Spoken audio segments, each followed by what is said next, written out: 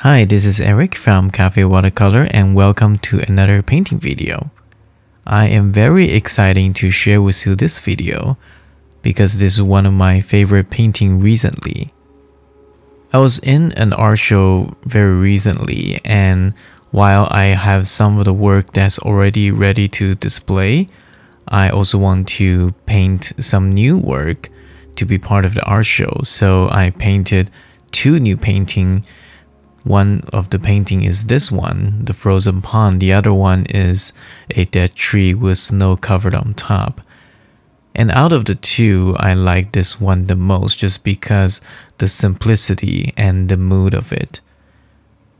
And I have to admit that this is hugely inspired by watercolor master Andrew Wyeth. Now I have to apologize because I didn't hit the record button when I was painting the first wash, so I have to skip that. However, the first wash is pretty much just basic light and the basic atmosphere of it.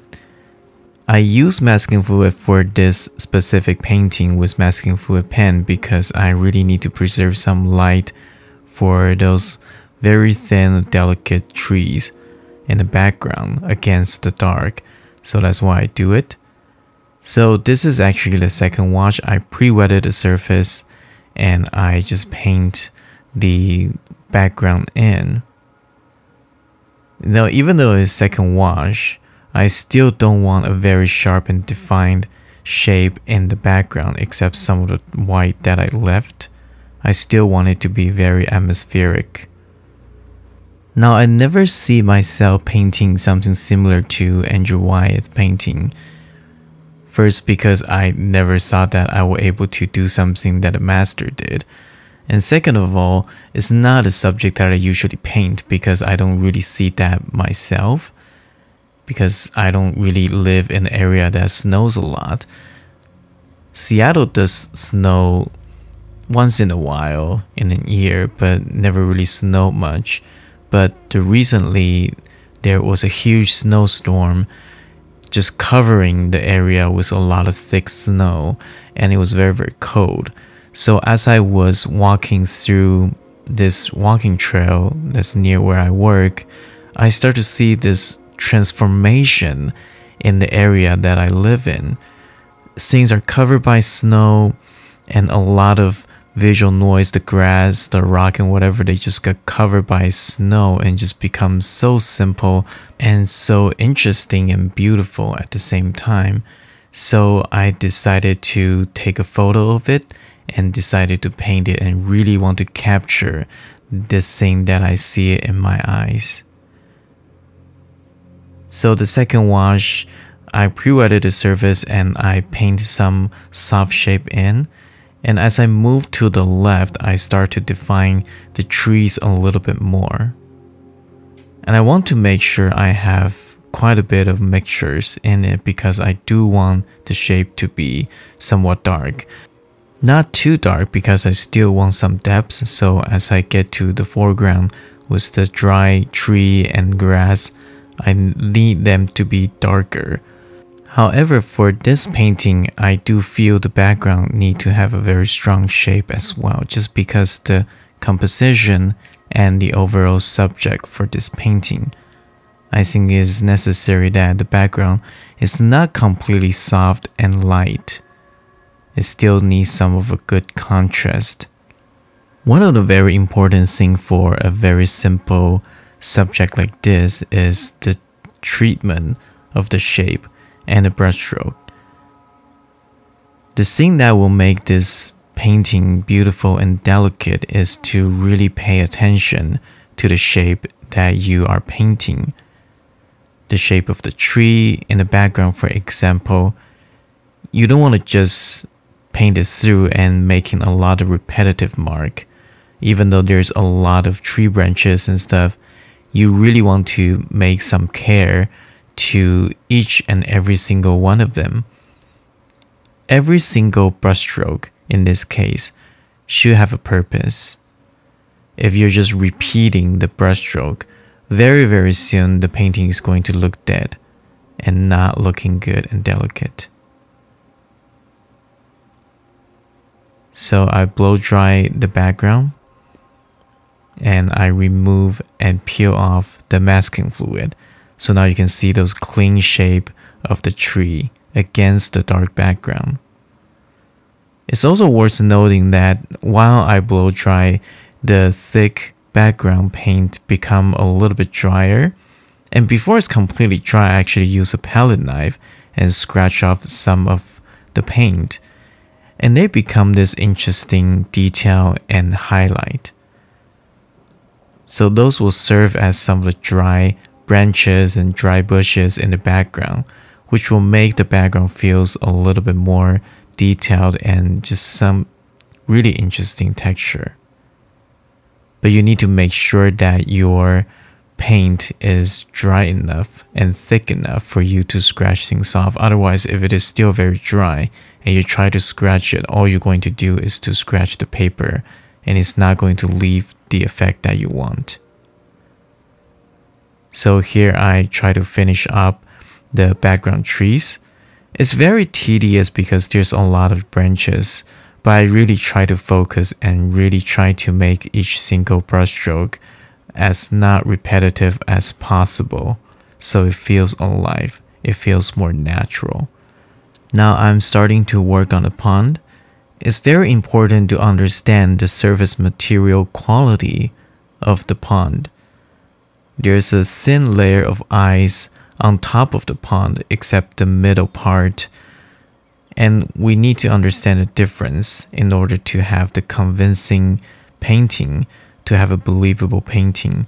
So the ice on the pond, they are not as smooth as the water surface, so it's not as reflective. The reflection is there. You can see it under the tree. There's some dark reflection, but it's very diffused. It's not nearly as dark as the water. So I need to get that surface quality in to make it believable. That's why I pre-wet the surface and drop the dark paint in, so the reflection will be very soft and faint, and I don't make the reflection too dark. So just by studying the photo, you also really need to study and analyze and look into the photo, what makes the things look the way they are. Those are very important things you need to ask yourself. Don't just look at a photo and try to copy as is without understanding it.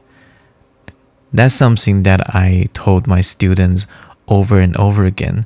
You cannot try to paint and try to draw something you don't entirely understand. If you do that, your painting is not going to look believable because you actually don't really know and understand fully what you are painting. So now I'm painting the water surface in the middle of the pond that is not frozen. There's no layer of ice on top. So this I need to make sure it is dark and the edge needs to be mostly sharp, with a few exceptions of a little bit softer edges, because the ice itself is a little bit thinner as it goes into the water because it starts to melt. So that's why there's a little bit of transition here and there. And that really subtle lost and found edges can really give a lot of quality to the painting. So the reflection on the eyes, and some eyes are thinner, some part of the eyes are thicker. So the thinner eyes is more translucent to underneath, and while the thicker eyes is wider and more diffuse. So all the things that you understand about the image comes into play, which is why also it's important that you can visit the place in person. That will be better because you can see it with your own eyes and really experience the location. So now I'm starting to work on the foreground. The foreground is pretty much snow, and in this case I try to make it as simple as possible, so I'm not going to paint a lot of texture on the snow. Mostly just paint some of the dry grass and some of the dead branches that's half covered in snow, which is what makes this subject interesting, because Even though most of the things are covered in the snow, there's still a few grasses and there's still a few branches that's sticking out from the snow, and that makes things looking very interesting. So the background is mostly dry, and because the paper absorbed the paint, the background become a little bit too light, so I go back in and I try to darken it just a little bit. I make sure it is completely dry, then I go back and paint into it, and I soften the edge with clean water again. To know that it's completely dry is very important, otherwise if you paint wet onto dry but this layer is not completely dry, you're going to melt the paint and it's going to become messy and dirty. Now I started to paint the foreground dry bush and tree. It's a very interesting problem I need to solve because there's so much detail in it. And I'm not able to paint all of the little nuances of light and the dark of the dry branches and trees. I need to use a lot of textures, dry brush mark, and so on. The paint actually needs to be quite thick and dark. Otherwise, as you can see, the underneath layer is going to show through. This also needs to be dark enough for it to show the depths. It is in the foreground, so it should be a lot darker, so the background will get pushed back. Now here's the same trick. I use the palette knife to scratch off some paint, which will give it a little bit of interesting texture and perceived detail. I also splatter some water on it just to give it a little bit more texture. And I see it's not dark enough, so I go back and darken it even more. And at that time, I thought I will darken the water surface and I'll have it connect to the foreground. So it'll be interesting of the shape connection there, which I think that will actually make the image more simple and the shape will look even better. If you squint your eyes at the reference photo, you actually see all the dark shape merged together. What I really did different is to actually make the background just a little bit lighter, so there will be a little bit more depth. But other than that, I try to be as faithful as I can to the photo. Not copy every single detail and shape exactly, but I really want to capture that feeling of the frozen pond. Just that quietness, stillness of the scenery looks very cold and harsh, yet delicate and fragile. This painting is a huge learning experience for me, not in terms of painting technique because I am applying all that I know, but in terms of looking at an image and looking at a subject. This painting made me realize that a lot of time we are drawn to a complicated scenery because it's interesting to look at. There's a lot of detail to look at. There's a lot of things that's happening. But this painting made me realize that sometimes a simple image like this, a simple subject like this, can be very emotional and powerful. Not every good painting and image has to be complicated, and it has to be a very majestic. It can be something very, very simple like this. There's just something very raw, very honest, very authentic about painting a simple scenery like this. I feel very fortunate that where I live, once in a while there's just some amazing scenery that just happen like this. Even though the snow brought us a lot of inconvenience, it did bring us something very rare and precious scenery like this. By the time I'm recording this video, that scenery is all gone. And the snow is pretty much all melted right now.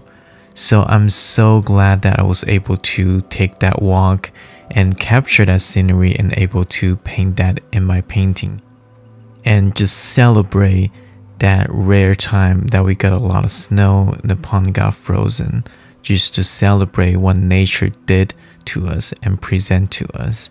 Thank you so much for watching this painting. I really enjoy painting this one. This painting is actually taken, so I hope that I get to paint more of this. If you like this video, please like and subscribe and share. Also comment down below and let me know if you enjoy the scenery compared to most of my usual painting of street scenery and portrait. Thank you, and I will see you guys again very soon.